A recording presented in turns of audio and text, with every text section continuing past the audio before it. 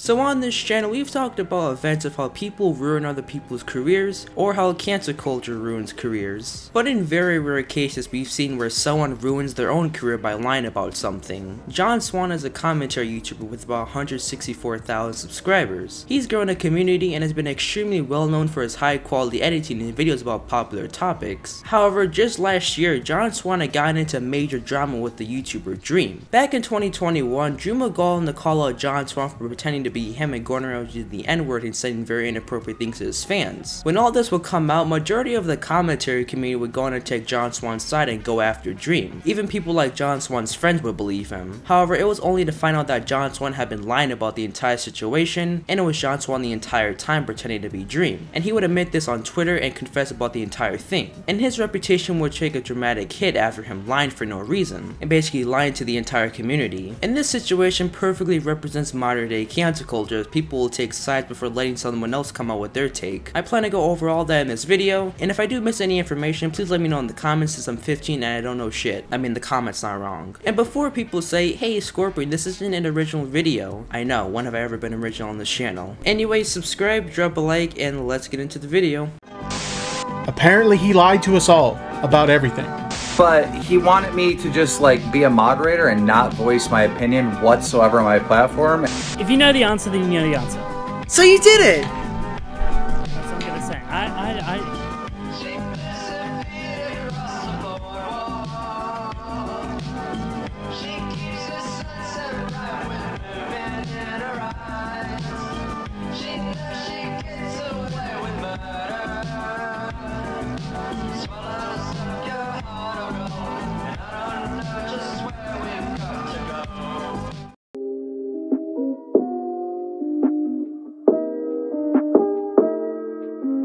Before everything would occur, Swan had become a very well-known commentary channel in the community. He had really started gaining a following for his high advanced editing and storytelling in his videos, making it separate from the basic editing like mine. One of Swan's most popular videos on his channel is his Minecraft documentary that he made in 2019, in which he went over Minecraft's entire history, and as of today the video sits at 1 million views. And ironically enough, Swan had featured Dream in his Minecraft documentary video, along with other more content creators. More videos that'll pop up across John's channel would be his little Chris Hansen and Jeji mini-series, along with his good friend Nicholas Diorio. Fast forwarding to all the way to February of 2021, Swan would go on and make a tweet called "Holy shit, Dream is an actual douchebag, LMAO." Where in the clip, it basically displays Critical, aka Charlie, criticizing Dream for what he used to do before he got really big off of YouTube. Charlie, continue. Why is he so spoiled or whatever you were saying?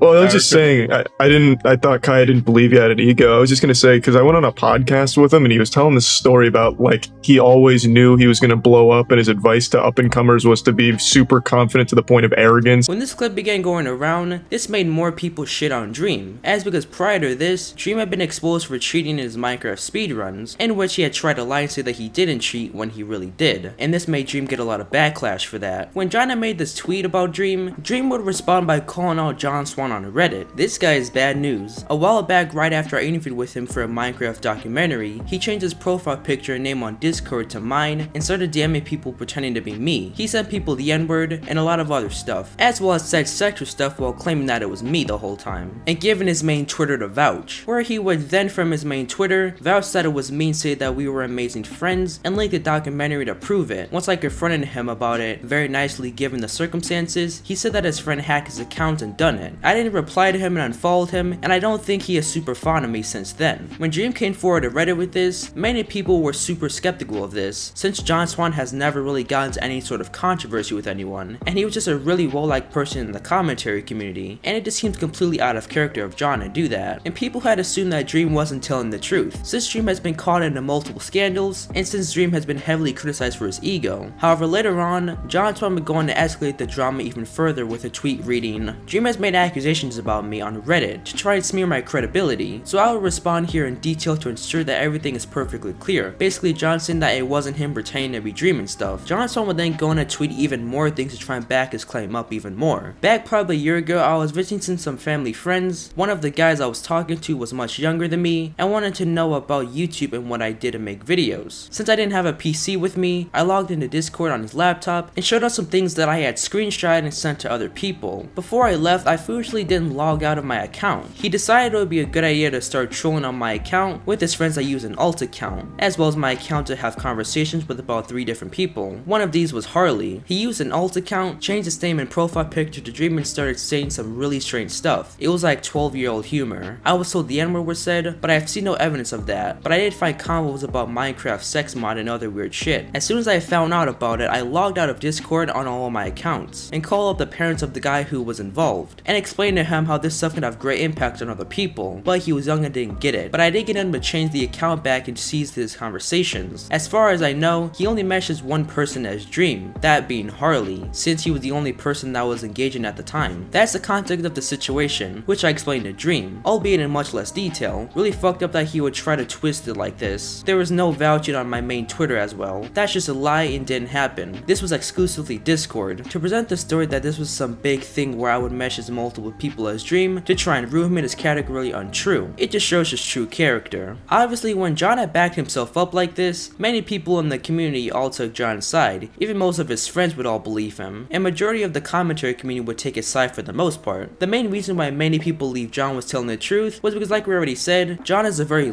super loyal and really never lies at all, and usually keeps it 100 most of the time. And at this time, many people began to start attacking Dream, as because Dream was already into some shit before this, as because he got exposed for his past scandals. However, Dream would later come out and respond by saying that John Swan was just doing this for attention, and saying how he had every reason to be suspicious about the whole thing. And funny enough, the very next day, Dream would go live on Twitch with about 300,000 viewers, explaining his entire side of the story, and as well going through and debunking some of John Swan's claims about him. Said hello.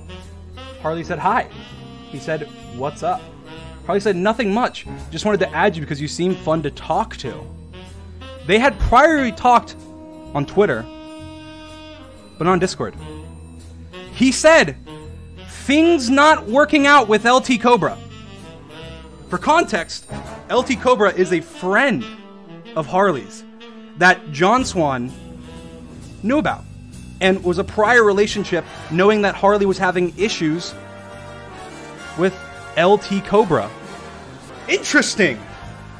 So apparently, Swan claimed to me earlier today that this was his 12-year-old friend that he hasn't spoken to in a year.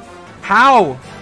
I ask you, how would his 12-year-old friend know about Harley's relationship with LT Cobra? However, despite Dream explaining his side of the story, most of the commentary channels still gave him shit, since Dream didn't really have any hard evidence that he was telling the truth at all. And this allowed most commentary channels debunk Dream and still give him a bunch of crap. And they were still able to defend their lord and savior John Swan. John would then go to defend himself even more by releasing an entire 13-page long Google Doc and making an entire video defending himself. Innocent until proven guilty. That is a phrase that has lost a lot of significance as of recent. It seems people disregard it entirely in favor of passing judgment based on circumstantial evidence. But who can really blame people when the evidence is presented without proper knowledge or context? And again, people took John's side throughout this entire thing, because Dream has been called out for lying too, and clearly Dream lies, and people had just assumed that Dream was lying again and try to ruin a smaller content creator for his own gain. And people didn't really believe that John Swan used the N-word and said any sexual stuff to any fans. And throughout this, it was more so Dream stans versus John and the entire commentary community, since I'm sure that we all know that Dream stans are, well, interesting. And majority of Dream's fanbase all believed him since they're heavily obsessed with him. Now, I've never talked to John Swan a day in my life, and probably never will. However, as all this drama was transpiring throughout this whole time, John Swan was looking way more suspicious as time was going on. For starters, Dream would go on to Drama Alert and give his take about the drama, and surprisingly, John Swan didn't come on to Drama Alert when he was invited to give his own take. He did send me a second statement. So the second statement is, my manager has advised me not to go on Drama Alert at this time and respond in detail later on. I pride myself in thoroughness and research. Dream dropped a stream that he had prepared hours for, and I had 10 minutes to prepare for this interview on Drama Alert. I will be responding, but not here. I wish you luck in the interview, which is basically the same thing. Look, here's the thing, right? Yeah. If you lived it, if you were there, right, why can't you just get on and talk about it, right? Like, it makes no sense to me. Which is strange. If you're so confident that you know you're in the right, and you get offered to come on to a drama alert to prove that you're in the right and show the world that you're not lying, why don't you show up? And most people in Keemstar's comments had all believed that Dream was telling the truth. However, overall, most people didn't want to call John Swan guilty just yet. However, very ironically enough, on the night of February of 26, 2021, John Swan's friend Nicholas Diorio would get on a call with him, and it would be revealed that Nicholas Diorio had confronted John Swan about the entire thing, and John Swan would basically confess about everything. And what do you know? It would turn out that John Swan had been lying about pretty much everything. There was no fan on Discord trolling, and there was no one that hacked into John Swan's account, as because John Swan had been pretending to be Dream the entire time. When John Swan had been confronted by his friend Nicholas Diorio, he had tried to say that it wasn't him pretending to be Dream, but eventually John Swan would go on to say that if you know the answer, then you know the answer. And then you just you weren't expecting it to ever come back up again, and it came back up again, and it was just a big shit show, and you just tried to bury it, and then it got bigger, and then you just fucking made a document. There's no way that's what happened. I'm trying really hard here because Nick. Dude, I'm not gonna go make a fucking video on you. Okay, I'm just asking because I want to know, because like I feel like I already know the answer, so it's like really like there's no reason to lie to me. If you know the answer, then you know the answer. So you did it. That's what I'm gonna say. John, come on. I'm not. No, I'm not. I don't know. Who knows? If you know the answer, you know the answer. That's all. Are you like the slightest bit worried? No, not really. And also to mention, throughout this entire situation, as John Swan was lying about the entire thing, John Swan would post a tweet with the caption, "I'm uncancelable." Well, not really, because after he was confronted, John Swan would cave in and make a public tweet admitting that it was him the entire thing and said he was taking accountability. And when John Swan came out to try and apologize to everyone, many people were not buying what John Swan was trying to say, because John Swan saying sorry was not really gonna cut it, when you basically lied to everyone in the community, and even your own friends who tried to defend you, and have literally everyone else shit on Dream for absolutely no apparent reason. And this tweet of John saying that he's taking accountability shows that he was only sorry because he got caught lying now, meaning if he didn't get caught, then he wouldn't really have cared and would just continue this entire lie. John Swan would apologize to his friends and everyone who blindly defended him on his Twitter post. I also want to apologize to everyone that stuck their neck out to defend me, people like Nick, Augie, Boblax, Tipster, Optimus, and others. I lied directly to their faces and put everyone's credibility in danger. I didn't consider how this might affect them, but I should have. Once again, there was no excuse for what I did. Also in this Twitter post, he goes on to say how he first panicked when he dug himself in a hole. I panicked again and made my thread, digging myself into a deeper hole. I thought it would only look bad if people thought I was impersonating a YouTuber, even though it was so small and inconsequential at the time. But I understand now that lying about something on as big of a scale as this is indefensible, even though he was the one that mainly escalated this whole entire thing. If John had just come on and said, "Yeah, I pretend to be Dream, I'm just sorry I was trolling or something," he might have gotten a little shit for it, but it would have been pretty tame compared to getting called out for lying about something as serious as this. And it's very hard to feel any type of sympathy for John Swan after he just kept digging himself in a deeper hole. When he made a 13 long page Google Doc, an audio recording, and lots of tweets trying to back yourself up, and it just makes you wonder how the hell can anyone get away with a lie for that long, and how do you defend yourself off of so many lies you started in the first place? And when this all came out that John Swan had lied about pretty much everything, everyone in the commentary community had came out and was very surprised and shocked and disappointed in John Swan at the same time, considering they all defended him. So the commentary community has been sort of flipped on its head instantaneously overnight. This all happened pretty much while I was asleep, and I wake up, I log into Twitter, I'm looking through it and everything. The first few things that I start seeing are about John Swan, right?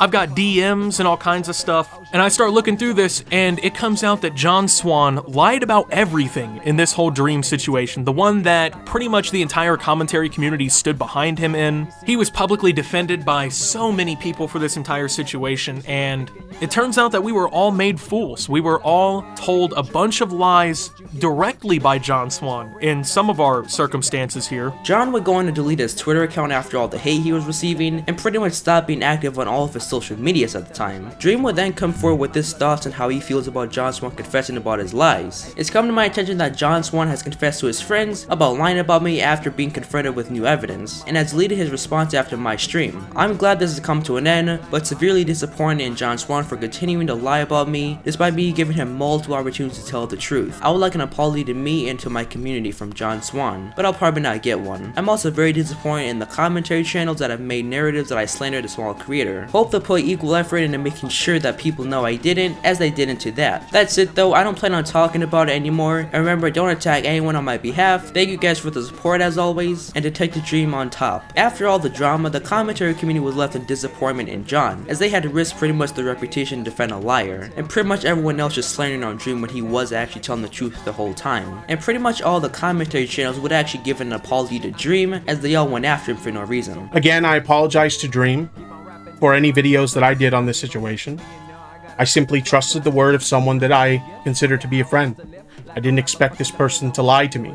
I trusted that they were telling me the truth, and based on those mistruths that were communicated to me, I unfortunately spread some misinformation. John would then start losing a bunch of subscribers and viewership, and he would try to come back to YouTube and make more videos, but his views have gone down drastically. As of present day, he only averages about 50,000 to 100,000 views off his videos, and many people have just lost all respect for John, because after all, on YouTube, you can't really trust anyone, since it's hard to tell someone for who they are through a computer screen. I mean, you guys already know how I am in real life. John Swan used to be a very well-liked person, and had very high-quality videos, and had a very loyal community, and he has pretty much ruined all that on his own accord. He started the whole drama, dug himself deeper and deeper into his lies, and pretty much just paid the price after the entire situation all occurred, with every one of his videos having a bunch of dislikes and people hating on him in his comment section. John Swan pretty much knew he was well liked and had a very good reputation, and he pretty much weaponized his fan base and his friends for most of the part. John will most likely continue to post YouTube videos, but his reputation will most likely never recover, as he's now going to be looked at as a blatant liar, and has shown and proven that he is very flaky and someone that you can really not trust 100% of the time. But that's pretty much it for today's video. If you guys enjoyed this video, then consider subscribing and drop a like if you want to. Go follow my Twitter at JamesLumpkinYT. That's the best way for heads and with my videos. Go follow my Twitch and join the Discord server. And I also want to say thanks so much for 800 subscribers. We've been going fast as hell lately, and I can't thank you guys enough for the support recently in my videos, because it's cool making these videos and seeing some of your guys' thoughts in the comment sections and some people's criticisms against me. But thanks for watching. I'll see you guys in my next video. Liars never get away.